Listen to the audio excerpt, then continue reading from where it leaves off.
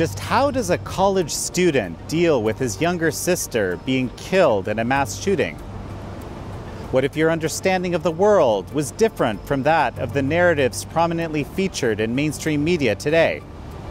And just how are mass shootings politicized in the eyes of 22-year-old school safety advocate Hunter Pollack? This is American Thought Leaders, and I'm Jekielek. On February 14th, 2018, Hunter Pollack's life irrevocably changed. He had just passed his math test with flying colors, with his sister Meadow's support and encouragement. But that day, a gunman opened fire at Stoneman Douglas High School in Parkland, Florida, and killed 17 people, including Meadow. Hearing about the shooting, their father Andrew started searching for information about Meadow. In a photo, he happened to be wearing a Trump 2020 t-shirt that day, and the picture spread throughout the internet. In the days that followed the shooting, Meadow's family, instead of getting support, was relentlessly attacked for their political views. Today, Hunter has moved from being just another college student to becoming a vocal activist for school safety while completing his undergraduate studies at Florida State University. Hunter Pollack, very good to have you on American Thought Leaders. Pleasure to be here. So, we're here obviously in the aftermath of the El Paso and the Dayton shootings. You yourself lost your sister Meadow in the Parkland shootings a year ago. What went through your mind when you found out about these horrific killings? That they were highly preventable. Like Parkland, the Dayton shooter was a walking red flag. He brought a rape list to school, a kill list to school. For a long time, they knew he was a threat, yet no one stopped him. And I thought, okay, well, the El Paso shooting might be a different situation.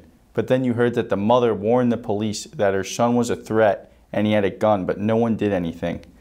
Like I said, we could talk background checks all we want, but if the police departments aren't doing the job they should be doing and mental health institutions aren't labeling these people as psychopaths, then the law will never work, no matter how many changes you make to it.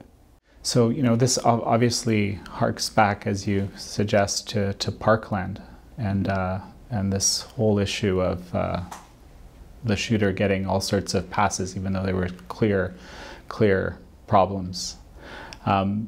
Where do you feel the system fails from what you've learned since then? The big thing in Parkland was these Obama-era leniency policies that want to eliminate the school-to-prison pipeline, pretty much make it so minority students aren't in trouble anymore, getting in trouble. While doing that, the school boards that implement these policies are collecting these huge federal grants from the federal government. Meanwhile, they put students like my sister in danger by having psychopaths in her class. So they're just taking advantage of these horrible policies, like the superintendent in Parkland, the sheriff. They signed this agreement. We exposed it in our book coming out, Why Meadow Died. The peoples and policies that created the Parkland shooter and endanger America's students. It really goes into detail about these Obama-era leniency policies that are in schools in Detroit, Chicago, Baltimore, New York, and Broward. So actually, yeah, we're planning to have your father, Andrew, on the show when the book does come out. I'm very, very curious to learn what you've discovered since Parkland. But so can you break down for me, not maybe for our audience, how do these leniency policies work exactly in your view, and what are they trying to address, and what are they failing to address? So they want to stop the school to prison pipeline, like I mentioned, keep minority students out of jail. They want to eliminate suspension, give kids multiple chances to get in trouble, and never discipline them. Well, the Parkland shooter, for example, he had dealt with the police 45 times, yet he was still able to buy a firearm because these leniency policies say, hey, we can't arrest him. We'd rather collect money from the federal government and then waste it. So with the Parkland shooter, we just found out these policies were so bad, instead of actually suspending him, he got frisked every day before he walked into school. They patted him down for weapons, and they said he can't bring a backpack to school. That's a threat. That kid should never be in a public school, yet they still had him come every day. So our book exposes all these failures. Parkland was the most preventable mass shooting of all time. And then you see El Paso and Dayton were super preventable, a lot of red flags. And I think to myself, you could just sit there and be sad, you could cry, you could call for gun control, which is very easy to do, or you could get up, be a man, look at all the failures, look at the facts, hold people accountable, and actually make a positive change and end these mass shootings.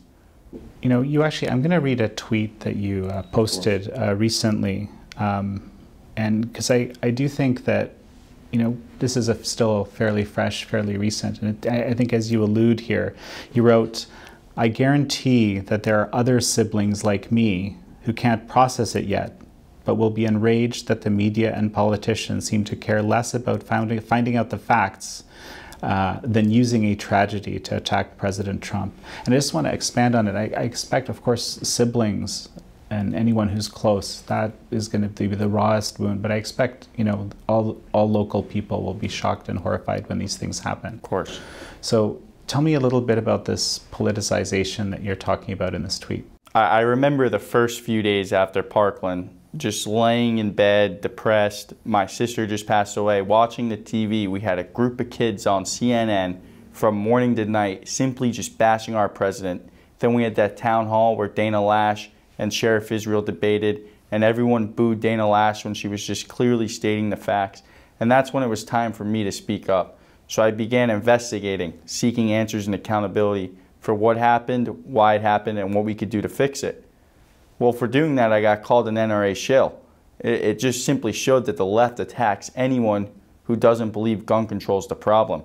You're like a threat to them, and that's why I tweeted that, because like the Dayton and El Paso shooting being recent, Parkland was recent, and I was depressed. I had no clue, but as I got more vocal, I became enraged with the media that they used these children to bash President Trump instead of investigate the facts. The media is an enabler in these mass shootings, and I'm going to keep speaking out and exposing them, and I can't be silenced. So yeah, you also wrote, this is another tweet that I noticed, you know, "I'm tired of seeing CNN lie about how President Trump reacted to mass shootings. He's the most empathetic person I've met since I lost my sister in Parkland." So tell me more. The day of the shooting, my dad was frantically looking for my little sister, searching hospital to hospital to see if somehow she had arrived there. She was in the emergency room getting surgery. Well, he had a Trump shirt on, and there's a famous picture that went viral of my dad holding up a picture of my sister on his phone.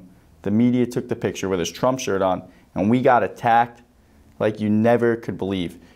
People wrote him, "Your daughter deserved this because you support Trump and the NRA." I mean, thousands of messages just attacking my dad about his political views. So, of course, the president was well aware of that, and he invited us to the White House the next week. We sat in the Oval Office for 45 minutes. We talked about what happened and how we can fix it. And the president was the most empathetic person you'll ever meet. I remember him actually listening to my father and then pointing to Hope Hicks at the time and saying, "I like that." And it was about the School Safety Commission. And the president, he's a man of his word. He developed the commission. A few months later, my dad got invited back to the White House, and the most comprehensive school safety report out of any president was developed. The president is a true man of his word. I mean, the compassion he showed us was just really heartfelt, and I can't thank President Trump. I couldn't imagine any other president being in the White House at the time, because nothing would have got done. If you look at Sandy Hook with President Obama, he had the chance to really change the gun laws, something the left advocates for, but he did absolutely nothing.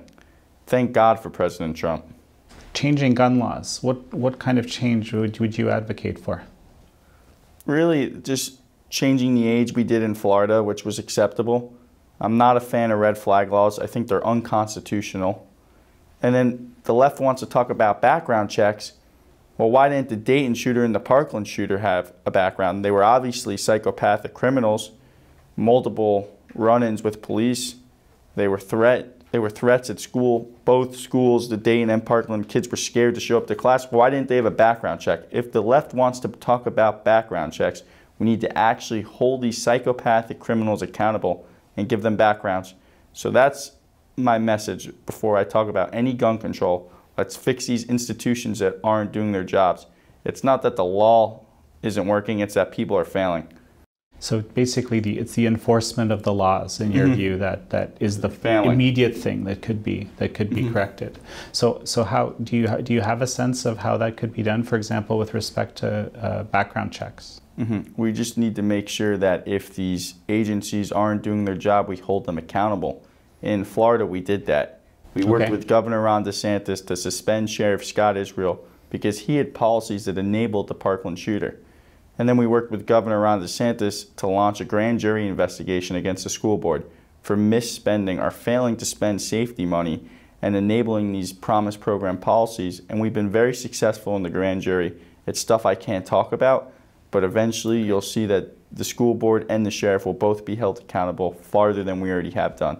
But can the lessons from Parkland, from the grand jury work that you've done, can they be applied across the board or to other counties, to other places in America? And also, and if so, how quickly can that be done, given that you can't talk about it? Well, I could talk about the school safety report we did with the president and then the Senate bill we passed in Florida. They're just recommendations. These school boards still aren't following the recommendations. With Senate Bill 7026 in the State House, we passed that teachers can be armed. But Broward County doesn't have to arm their teachers because it's just a recommendation. Right. I mean, we could keep recommending things, but it's up to the local school boards to actually follow through, which is why I encourage parents to always follow up, make sure they're voting the right school board members in, look at how their superintendent's following safety guidelines, and be well aware of what the sheriff's office is doing, because we didn't do that, and that resulted in my sister passing away. I don't take blame for that, but I wish I was more proactive than reactive. The idea of arming teachers is very provocative to many Americans. Tell me more about how that works and why you think that makes sense. I think we need armed personnel at schools, at churches, at malls, especially our schools though. Teachers should be armed and security personnel should be armed based on the fact that these mass shooters are cowards. If they know someone's going to fire back, they won't show up to the site. If you look at the Parkland shooter, he had ample amount of time. I think it was anywhere from 8 to 11 minutes, which a 3-minute difference is large, but still 8 to 11 minutes inside the school. No one shot back. The coward SRO hid behind a concrete wall outside, and he was able to shoot 34 people. If one teacher were armed, they would have shot back. The killer would have dropped his gun and ran. He had no experience with that rifle. He was blatantly a coward. And I just think if we armed teachers, it would serve as a deterrent, and it would serve as a first line of defense for these students. So basically, I mean, the argument is simply when you have places where there can't be any weapons, those are the places that the psychopaths will target because they know that they can do it without any resistance. Is that the idea? It is the idea. These shooters are cowards. They're going to these soft targets because they know it's a free-for-all. They could kill as many people as they'd like, and no one will shoot back. If you look at these shooters too, they're seeking notoriety. The more people they kill, the more of a celebrity they are because the media will cover them more. So the Parkland shooter kills 17 people. He's the biggest celebrity in the entire world at the moment. The media constantly covers him. They show his face. They say his name. They give him the satisfaction he's seeking. Then the El Paso goes and kills 22 people. The El Paso killer kills 22 people, and he's a bigger celebrity. The fact of the matter is if we could shoot back, these people wouldn't be able to get those astonishing numbers, and they wouldn't be the celebrities they want to be. And I think I noticed, I don't know if it was you, but I saw that there was a front page that was posted. Maybe you posted it, but then you kind of blurred out the front page. You weren't very happy about that. No, I mean, no notoriety is a big issue. It's a campaign I fully believe in. The president believes in it, and all the other Parkland parents believe in it. We need to stop making these killers famous, or they'll completely stop doing it. Before, we call him 1958, my sister's killer, because we refuse to say his name. Before he went to Marjorie Stoneman Douglas, he took a selfie video saying, "The whole world will know who I am after this." And what does the media do? They plaster that out for other killers to see. He sets the blueprint for more psychopaths that they could become famous. So when I saw that on the NY Post, I said, what the heck? You're literally making this guy a celebrity. Everyone in the world's going to see him with his gun on the front page of a newspaper, and people are going to think he's famous now. He's a celebrity. He's like LeBron James or Colin Kaepernick in status in our country, and people are acceptable of that, and I'm not. So I fully believe in no notoriety. So basically, like, others might feel like, hey, I want to be famous too, so this is how I'm going to get my fame. This is how I'm going to get famous. These are isolated young men who don't have a lot of friends, and they want to feel important in society. So, you know, this is actually interesting. Many of the mass shooters, when we look back, are actually young men. And what do you make of that? Why is it young men? Have you looked at this at all? I know most mass shooters, I think the last female in a mass shooting was San Bernardino, when they killed, I think, 14 people in California. We need to ask ourselves, why are young men so angry? Why are they dropping out of society? A lot of these young men are fatherless. They come from broken homes. When they were young, they went through physical or emotional abuse. Maybe their parents commit suicide or a bad divorce. We really need to study these facts and see what we could do to help young men. I myself, I try to serve as a role model in everyone's life I can. I'm always talking to younger men in a sense that if you need help with school, work, discipline, I'm there for you. My phone's constantly blown up from people. I try to help as many people as I can. I serve as like a therapist at home. And I think that we also have a lot of social pressure with like apps like Instagram, where everyone wants to be like LeBron James, who I referenced earlier, and all these celebrities. It's just not realistic. We should be respecting our everyday father. We should be respecting our troops, our first responders, and our blue-collar workers, and society lacks that. They think it's cool to be a single parent. They idolize rappers now. I just think that we need to change society as a whole. We need to bring God back into schools. There's a lack of religion going on. No one has faith anymore. Everyone's so angry. Another thing that I saw that you tweeted, I'm just kind of, following, trying to pick up on some of your perspectives here, was a tweet from Martin Luther King's niece, Alvida King. Right? She mentions, listen to my words, President Trump is not a racist, and this is in response to all sorts of accusations of racism, and even, the president isn't welcome in El Paso, this kind of realm of things. Why did you choose to tweet that? Because the left throws the word racism around like it has no meaning. Racism is a horrible word. It shouldn't be used unless there's actual real racism going on. But now the left's using it to pander to the minority audience and make them mad at the right. I believe the president is far from racist. Black unemployment's at an all-time low. Hispanic unemployment's at an all-time low. He passed great criminal justice reform. So how is he a racist? So I retweeted that because Martin Luther King is someone we all look up to. Right. He sparked a real change in our country.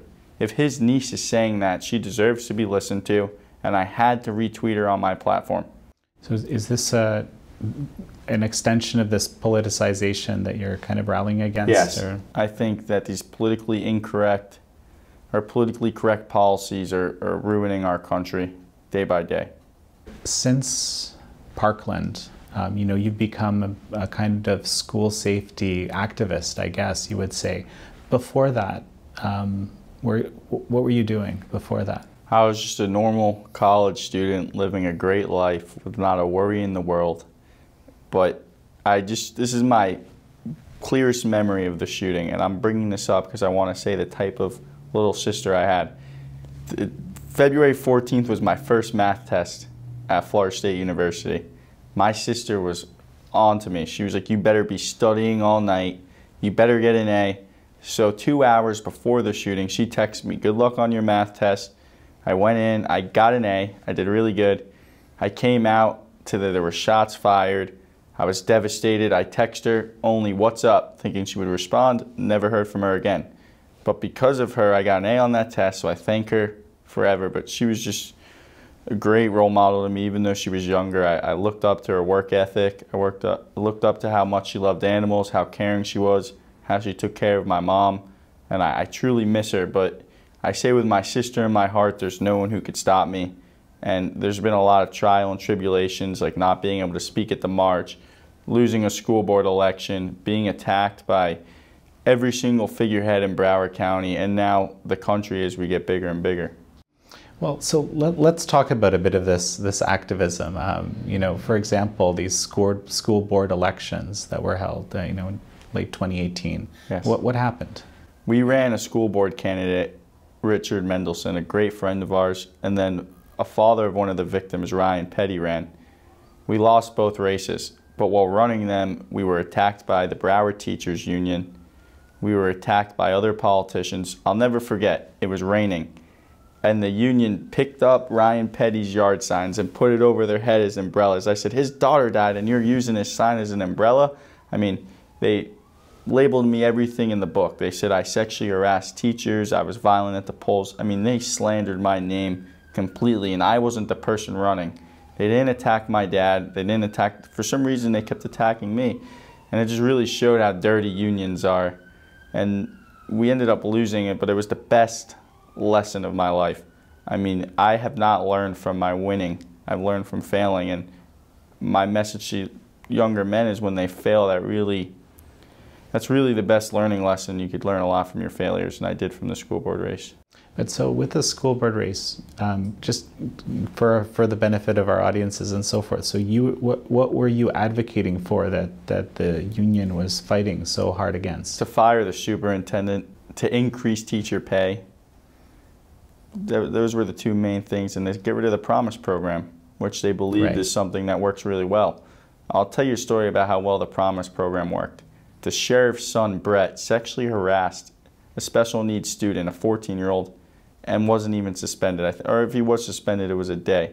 That's what the Promise program did to Broward. You could sexually harass students, but you won't be held accountable. Wow. And that's something the union really believes in. Well, just a few weeks ago, the union president went to the school board and said, my teachers are being physically assaulted, and the students doing so are not even being suspended. So now, from day one, we were right. The teachers union is complaining about teachers getting attacked and no one being held accountable. So it's just good to see that we were right, but we lost that, and we're going to win in the future. Sorry, can you repeat that? Who's complaining about the union teachers? President okay. of the teachers union. About the teachers being attacked. Mm-hmm. The teachers are being attacked in Broward County schools. They're scared to go to school now because they're worried they're going to get assaulted. Because there's no consequences. There's no consequences for for the students. I see. Wow. Why do you think you lost? We ran a Republican in a Democratic district, and they couldn't look past that. When you're running school board races, it shouldn't matter if you're a Democrat or a Republican. It should matter who's best interested in making it a better school district. But Democrats refuse to look at facts. They just look at party line. And we could have really made a positive change in Broward County, but because we're Republicans, they refuse to allow us that opportunity. So what about this March for Our Lives? You know, I remember seeing a few headlines about that back in the day. Tell me a little bit about what happened, you know, kind of the process of getting there. Yeah. I wanted to speak at the march. I thought it would be a great way to honor my sister in front of millions of people who were watching. When I attempted to speak, they said I wasn't allowed to, and they waited until the day before to tell me. And as time went on, I thought, wow, this isn't about the victims and their families. This is about pushing a radical agenda, which is ban guns. If they really cared about the children who were dying, they would have let the brother of a victim speak, and they refused to. It just showed the cruelness that comes from the left. So you think you were just denied mainly because of your position on the gun issue? They asked to see my speech. I sent it to them. They read over it and emailed me back I won't be able to speak. I see. But subsequently, it seems like you got more opportunities to speak, right? Because I did get more opportunities to speak, but I've never had the opportunity to go on CNN or any mainstream media outlets and explain myself. The only news outlets that's covering me is Fox, and now I thank you for giving me the opportunity to share my story. Appreciate you taking the time, especially. So these days, when something like this does happen, again, you know, Dayton, El Paso, so you're immediately thinking, okay, policy and so forth, or is there still emotion there for you? There's no emotion. I'm completely emotionless to this.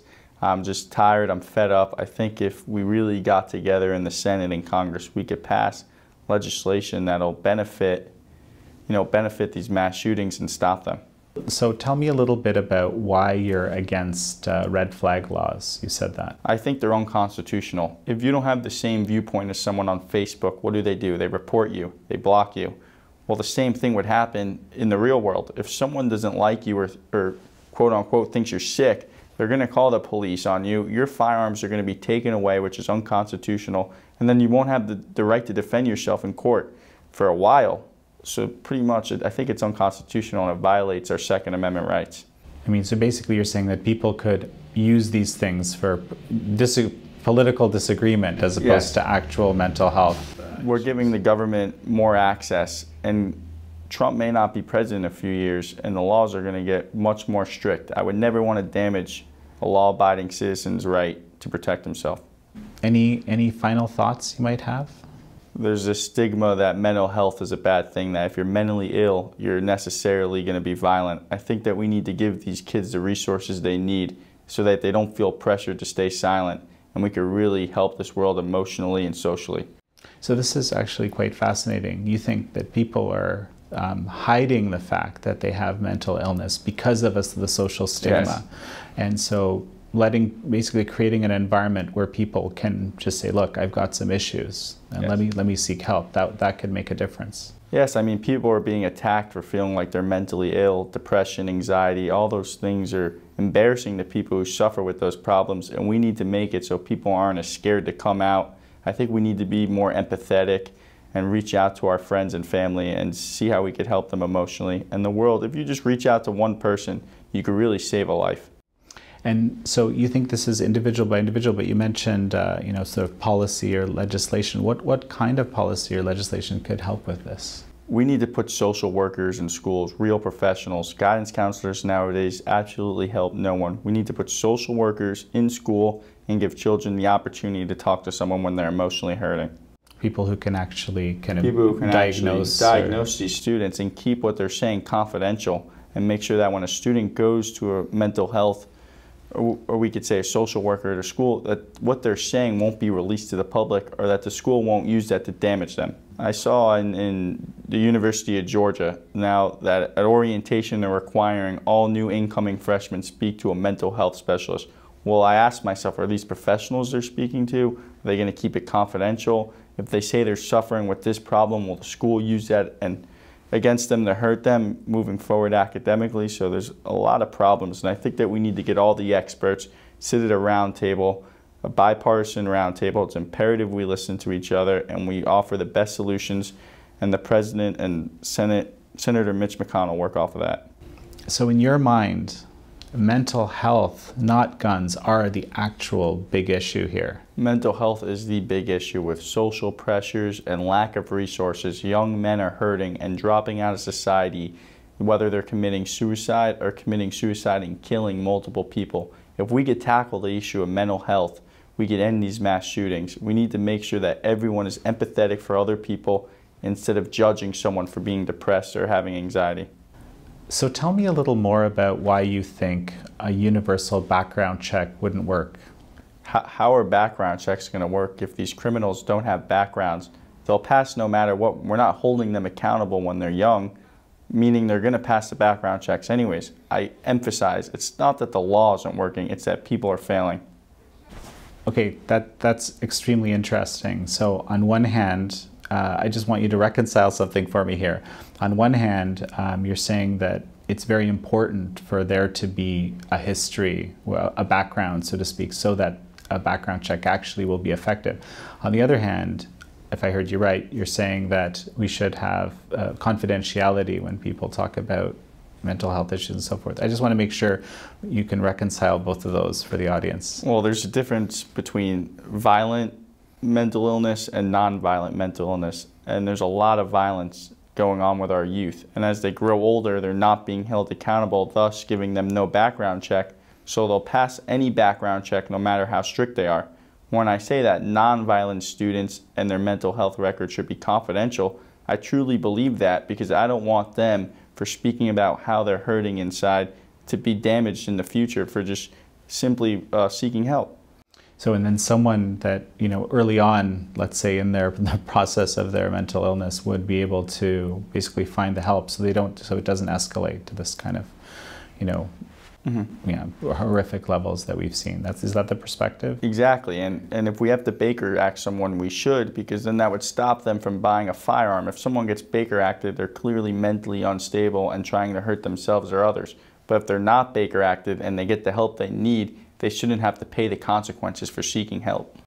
What is Baker Acted? I'm sorry, I don't know. It's like a 3-day, you go to a mental health facility for 3 days and they do evaluations on you and have physicians and psychiatrists come in and evaluate you to make sure that you're ready to go back out into the real world. Hunter Pollack, thank you so much for taking the time. Of course, thank you for having me.